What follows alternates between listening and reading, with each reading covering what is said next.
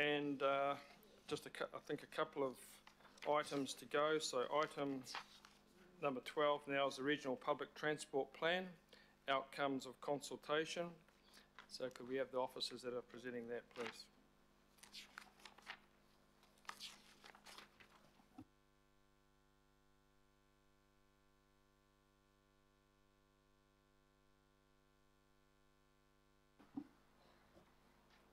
Okay, I'll go quickly, thank you.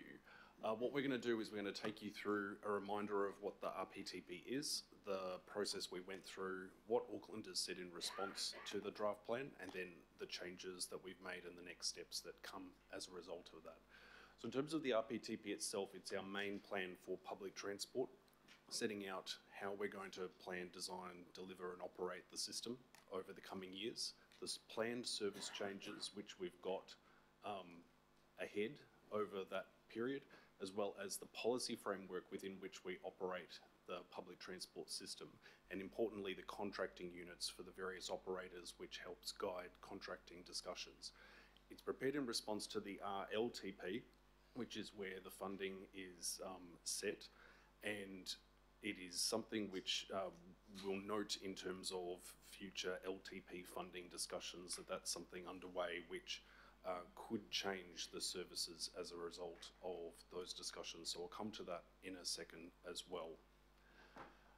For this RPTP, we started with a vision and goal, which was endorsed by this committee, setting out what we wanted to achieve for public transport, which was a significant increase in patronage so that we can drive key outcomes which we're wanting to see associated with the 5 goal areas. We also set it out in terms of 3 specific time frames. So the short term was around the recovery. At the time that we released the draft, we were in the midst of the bus driver shortage, which was affecting reliability. The medium term focusing on service changes which are enabled by new pieces of infrastructure like the Eastern Busway and CRL. And then in the long term, far higher patronage as a result of initiatives like the implementation of the full list of service improvements funded by the Climate Action Transport Targeted Rate. And just an indication of what we're sort of aiming towards in terms of the time frame of this plan should we have the funding for those frequent services by 2031. So what Auckland has said about the plan, it was, first off I'd say that we ran a really extensive engagement campaign. So there were 3 phases to the engagement, and the 3rd phase was this full-on public consultation, trying to get as many people as possible. There was an awful lot of outreach across all sorts of different media, which was trying to do things in a bit of a different way, using QR codes, which the community is now familiar with, and an ability to shape the answers that people wanted to give us based on the topics they were interested in.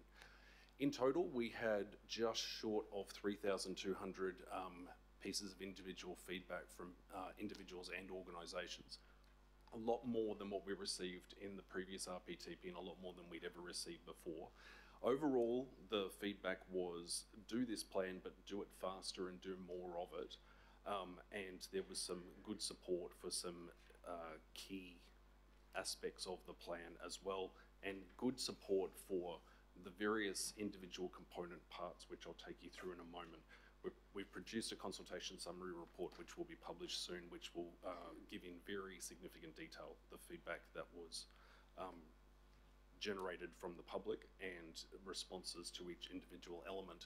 But part of using that 3-stage engagement process meant that when we came to do that final public consultation, what we heard back from the public was largely reinforcement of the draft that we had developed with those first 2 phases of engagement with key partners and stakeholders.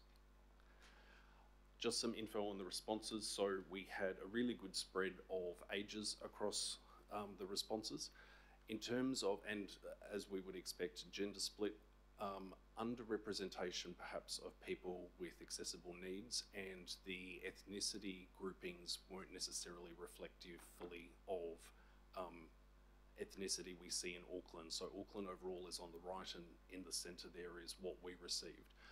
Part of that, what was interesting was we had an awful lot of people who just put other as their ethnicity, so we don't know how that what that means, but we also had a situation where an awful lot of people wouldn't give that information, just as only 50% of people even told us what local board they were in. In terms of the topics that we received, they're listed down there on the right, and you can see the level of feedback based on those topics. And as we can see, for each of the various topics, so the individual goals, the vision, and those key aspects, there was a high level of support, followed by a level of it's the right track, but with some minor changes, and we averaged about 80% support for all of those elements. So in terms of the changes and response, there we go. Gulf Harbour was the #1 thing which was fed back on. It was about 40% of the overall feedback on the RPTP was on the Gulf Harbour ferry and the wider Whangaparoa Peninsula proposal. So, and the community was very strong that they do not support this proposal. So what we're doing in response to that is doing a independent study which will look at the transport needs of the peninsula from a public transport perspective, and also looking at all modes, and the decision and outcomes of that, which will be engaged with the local community and incorporate their voices, will be brought into the next version of the RPTP. So there won't be any decision on the future of the Gulf Harbour ferry or the changes more broadly to the public transport system there as part of this RPTP. With the North Coast Point Ferry, what we're going to be doing, again, there was opposition to the proposed removal of that stop. So there's going to instead be a recommendation to retain the service, promote it, and set out a sort of target of patronage that would need to be met in order to decide to keep it, as opposed to make the trade-off decision to increase the frequency on the other stop. In terms of fare changes, there was a lot of support for this. A proposal which we put out there to get a sense of was whether people supported the idea of a weekly cap, and there was a lot of support for that.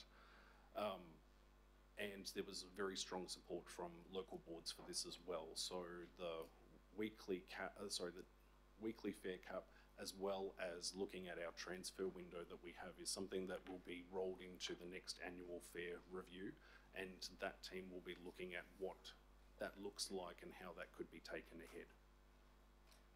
Another key thing that we heard from the public was, why are you not hitting the TERP goals in terms of patronage? TERP has a goal of 550 million.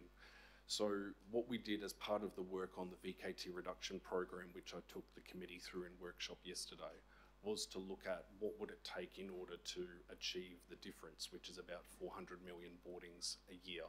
I'll just provide you with updated figures, because unfortunately, right after I submitted these slides, the figures were updated by the team. So I just want to correct in terms of the base capex, which it says 4.6, it's actually 3 billion, not 4.6. And then the OPEX for the 400 million, it says 7.5, but it actually should just say 1.6. So we discussed that yesterday. The difference is that the OPEX wouldn't really come into play in terms of increasing until around 2030, 2031, because of the lead time you need for the services.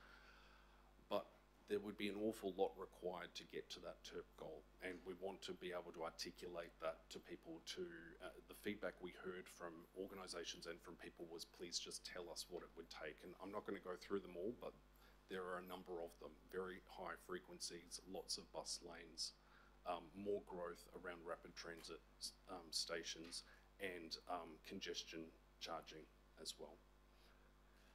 Just very quickly, some other changes which are being made to the RPTP in response to feedback or changes which have happened. We heard specifically from Maori their views in complement to the engagement we'd had earlier, and have made changes to the Maori outcomes component of the plan.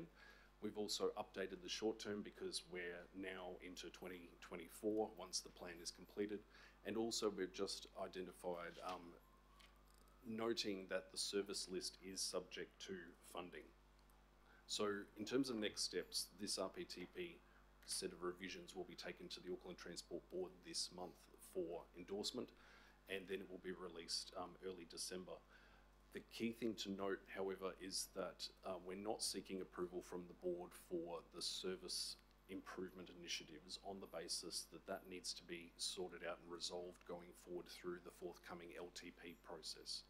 So we're flagging that it won't be a guaranteed promise around those service changes, and instead that will be confirmed in the next RPTP in 2025 following the completion of the LTP process.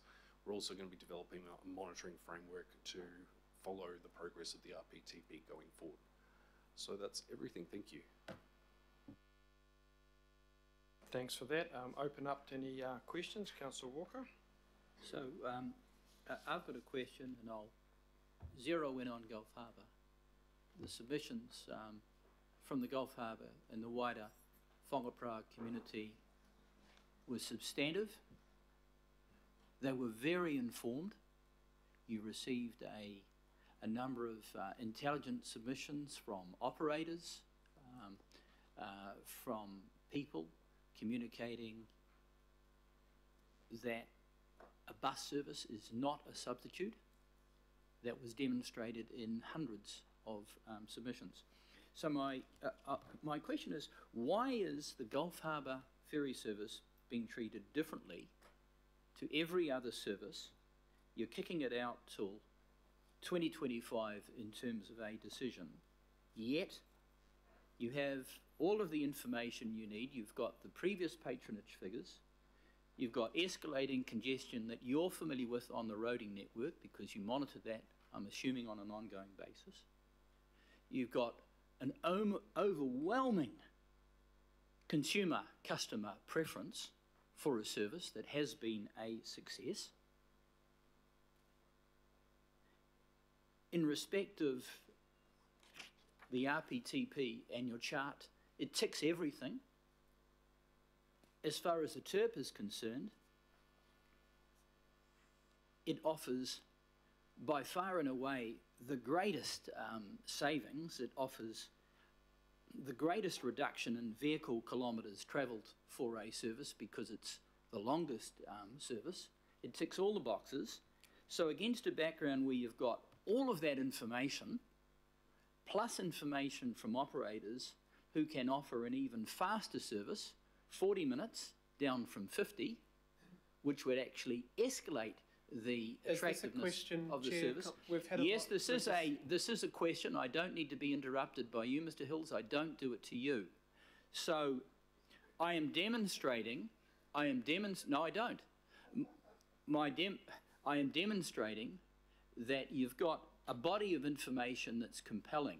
So how is it that, one, you need to do a study when you've got information you know, and secondly, that you're going to be reconsidering this in 2025? How is that? So there's a question. Thank you, Councillor. Look, I will cover this off because I think it's important. So what was proposed has now been going, this is what we're going to do to support the community, understand the travel requirements of the peninsula and report it back. That will inform. There's another part to this too though, and that's important to understand as well.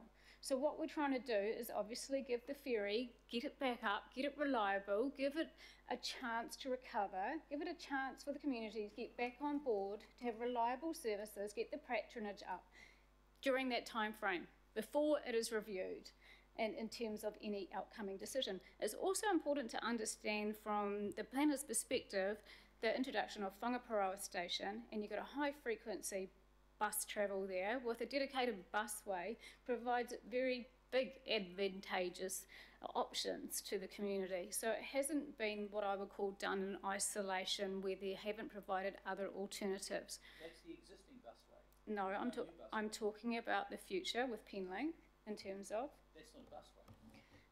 There's going to be bus lanes there in terms of that and an accommodation of such to drive faster travel times. Well, when it connects to the busway from there. This is not an argument. Excuse me, let's not, I don't want to debate it. I understand your frustration with the ferry services. The intention is to do the right thing here, yeah? That's what we're trying to do. Thank you. Okay, thank you. And just to clarify that there's no bus lane on the Penland link, but it connects to the busway. Yeah. Okay. Thank you, Councillor Walker. Any other questions? Councillor Turner and Councillor Dalton. Thank you. Mine was just an overall question. I see those pie charts there, and you say that there's overwhelming support for all this stuff, but actually, those who wanted significant change to your what you proposed, and those who wanted a little bit of change, they actually made up like 60 plus 65%. When you had, if you go back to the charts there.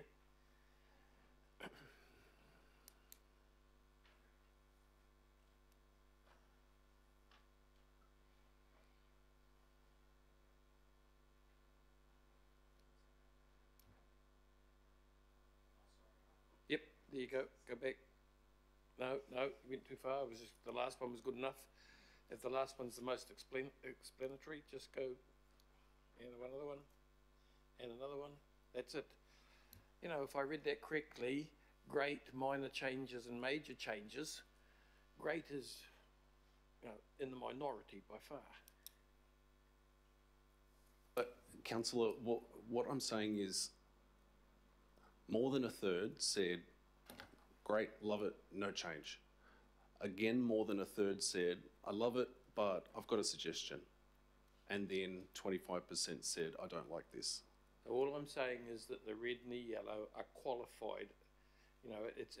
If you put those two together, then the green is in the minority. So all I'm saying is that when I look at this information at a glance that you give me, I just look at that and I go, okay, well, it can be read two ways, and it's not as supported as you say. Would you disagree with that, would you? Well, Councillor, we've had people go through every single submission in an awful lot of detail and produce the report, and I look forward to everyone reading the report to be able to see the specific detail. But overall, the feedback that we received, and from our communications people who were analysing this, and from my reading of it as well, was that overall people were saying, I like this, I have some suggestions, and often those suggestions were do more of this and do it faster. There wasn't a lot of people saying, I hate this, I don't do it, go away. So I think it's more accurate to suggest that minor amendments are, I like it, but have an amendment, as opposed to not liking it. Thank you. Councillor Dong. Thank you.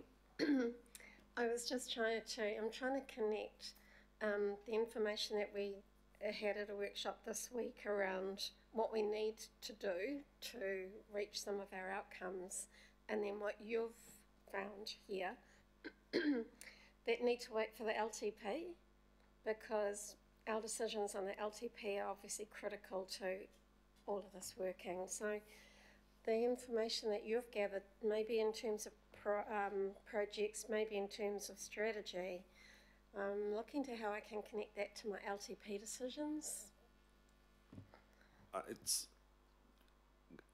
Good question. I guess, Councillor, what we've gathered through this really detailed analysis, and it's not just the 3,000 plus people in public consultation, but also the thousands of people we spoke to in advance of that, was we've got a good sense now, and we can provide that not just in the consultation report, but as needed for the LTP conversations about what people are valuing about public transport, what they like, what they want to see done differently. But we're seeing an awful lot of real passion for the public transport system and how it really matters to people. And they just want frequent, reliable services that go faster and affordable fares and things like that. So I think that should be very beneficial information in helping to make decisions about trade-offs around budgeting. Councillor Ferry. Thanks. This is potentially a bit of a stupid question. I'm just trying to put together the last item and this item and how they might work together in the ferry space. So the resolutions for the last item were changed from endorsing some ferry work to noting it. Does that have an impact on how we can progress the ferry work through the RPTP, or are they unrelated? That's a good question. Thank you, Councillor. Yes, they're unrelated in terms of what's in the RPTP versus what we're doing for the now. Thank you. Yes, Councillor Turner and Walker, 2 short questions, if you don't mind. Comment? My quick question is, we were told about how AT's success is actually bringing more debt. You know, so you should do it quicker, do it faster. But we've got all this stuff which we're subsidising, maybe not necessarily this. You know, we're talking about connecting it to the LTP. Just where do we sit there? You know, how much more money do we have to find to make this better? I guess all I can I can't really speak to the bigger picture. Well, the detail around budgeting, but what's in the RPTP in terms of the service proposals which went out to the public is the same as the primary option which was provided to councillors for LTP consideration. So what you're considering in that sense is aligned with the feedback you've received on this RPTP. But I think it's a perennial question. If we look at the politics of it, my sole comment would be, yes, there's this endless view of I want this service and the disconnect between that and what it costs to run it, and it's something that the politicians have to sort out. All right, okay.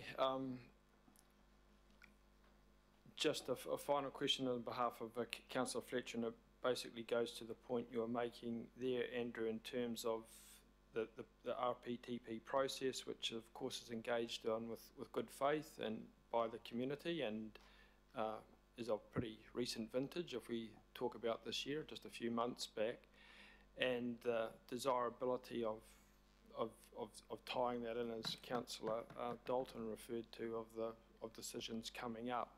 So I guess, and I don't know if, you know, I think there is a reference to it in the risk, is a risk where, you know, where there's a divergence from strong feedback, you know, either collectively or in parts of such consultations, and very important consultations as far as public transport goes. If I've interpreted your question correctly, Councillor, I think, actually, can I ask a clarifying question? Are you talking about the decisions in terms of the funding of the services? I'm talking about the outcomes of this, both in terms of reporting and then in terms of what emerges through the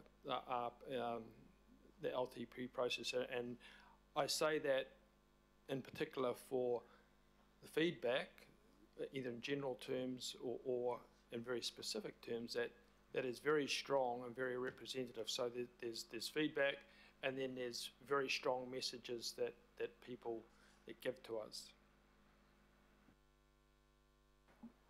Oh, sorry. Sorry, Stacey. I thought it might be helpful because I did answer a very similar question at the LTP workshop. So where is Auckland Transport we go out or we commit to do something, we remain committed to doing that.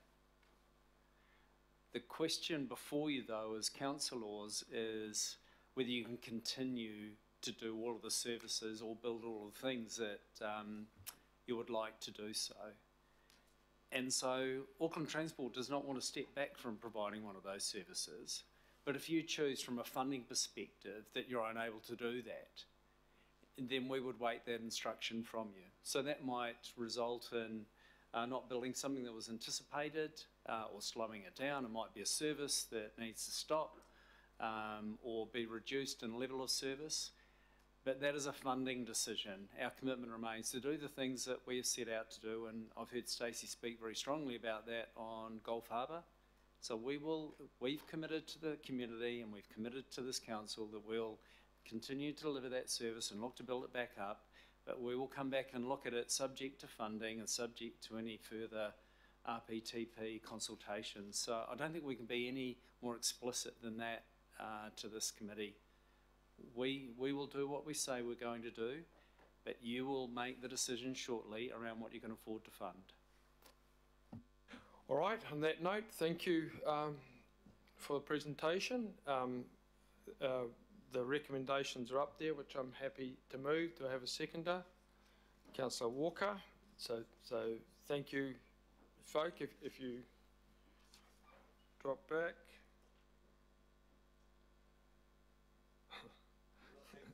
Okay. So we just have one.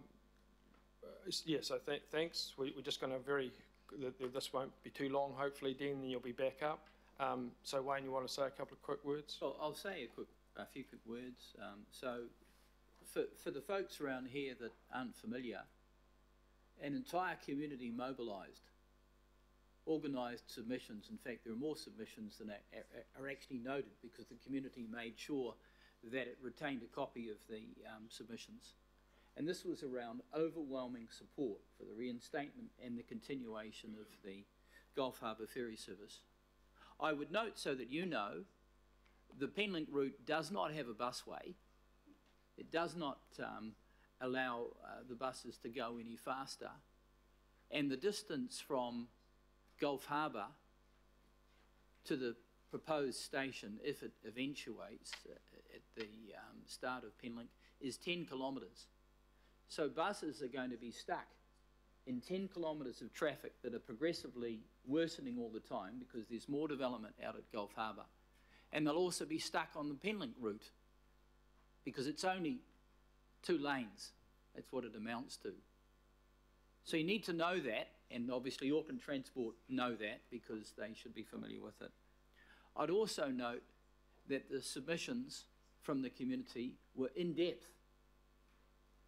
They covered topics such as consumer behaviour, travel time, alternative ferries, new ferry provisions.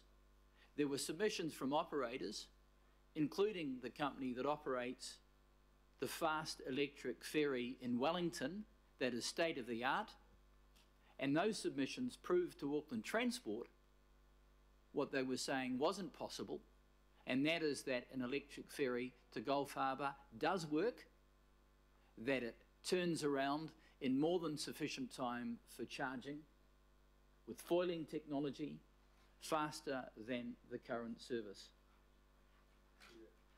So there is compelling information that Auckland Transport has, and the consequence is that it is very disappointing that this has been pushed out in terms of 2025. I do not doubt that the service will be reinstated, but I say to you, other members here, other councillors, what's actually different to the Gulf Harbour situation than anywhere else that causes it to be reconsidered in 2025? So that's all I have to say. Thank you very much. Okay, thank you, Councillor Walker. It's been moved and seconded. All those in favour? Aye. Against? Okay, carried. Thank you for that. We then call Claire up for the Auckland Transport Q1 Performance Report. I think Claire just introduce it. Moved by Councillor Walker, seconded by Councillor Turner, I think. By Councillor Turner. Over to you, Claire. Kia ora. Look, I know it's been a long day. This is the Q1 report for Auckland Transport. All of the matters in here have been well canvassed over the last couple of months, so I'm happy to take the report as read, and Dean and I are here to answer any questions if needed. Thank you. Okay, so a little different with the format this time. People, if there's any questions, we'll take them. Otherwise, we'll just go straight to moving the item. Any questions from anyone? Okay, so it's yeah. No, he just wants to go home. Yeah. Been here all day waiting. That's my resting And now there's face, no Councillor questions. Turner. Okay, so moved and seconded. It looks like, Dean, if you last it to the end, you get away without too much cross-examination. So moved and seconded. All those in favour? Aye. Against? Carried. Okay. Thank you for that. The final item, Lata, isn't it? Is just a pro forma information memoranda.